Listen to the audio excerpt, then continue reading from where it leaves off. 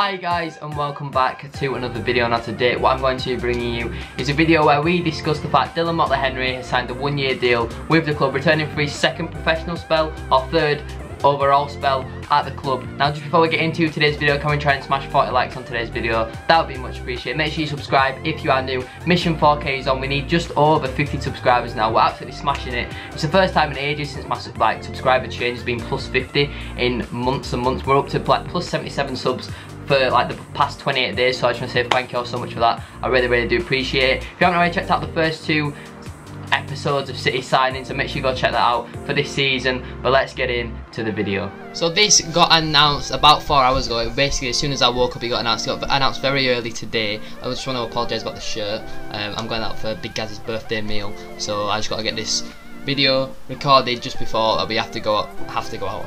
You know, I'm being forced to go out. But Dylan MOTTLEY-HENRY has rejoined the boys. Breaking news, we have completed the signing of Dylan MOTTLEY-HENRY, who's penned a 1-year deal with the club. He only signed on a short-term deal last season from like the end of January to like end of May, something like that, and we didn't renew it because I assumed we just couldn't afford his wage, or we didn't want to pay extra wages for no reason. So we've gone back in and signed him now. I'm sure if the whole global pandemic thing didn't happen, we would have just given him a new deal then and there, but it just only made sense for the club financially to not offer him another contract at that time. But we've offered him one now.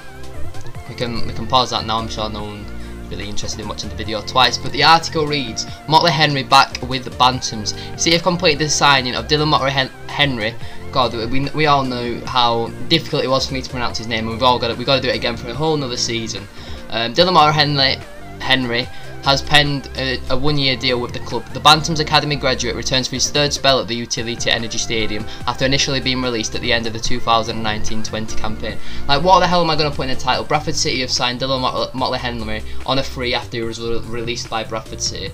It's just a bit of a merry-go-round at the moment.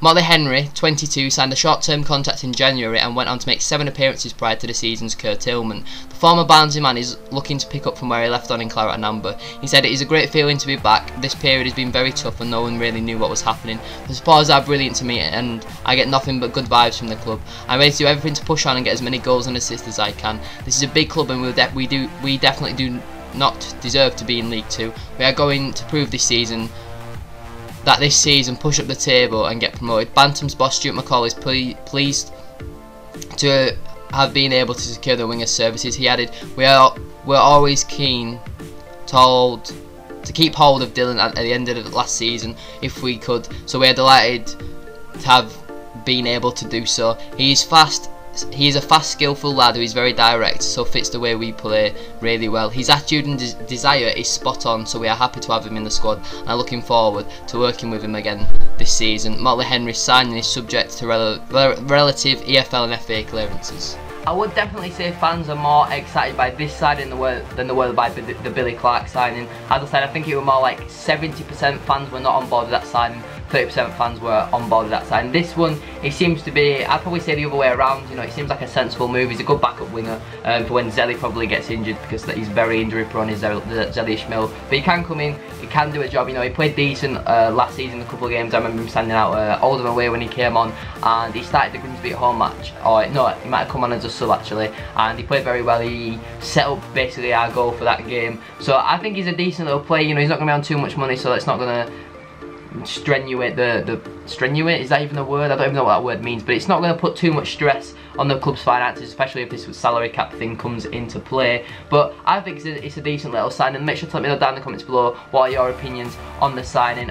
He's 22, it's only a 1-year deal. You know, if he impresses, I'm sure we'll give him like a 4-year deal. I mean, I know we don't have any rights anymore, but he'll probably get on the phone to step on up and like score the goal one time from more than 3 yards out, give him a 4-year deal.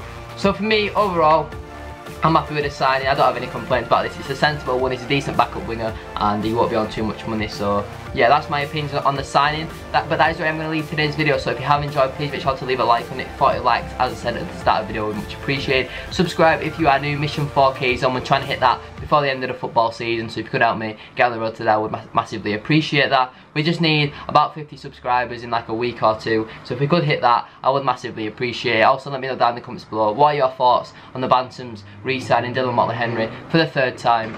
Thank you, Motorbike, and I'll see you all guys in the next video. Peace. off Gary boy, fuck off Gary boy, fuck off Gary boy,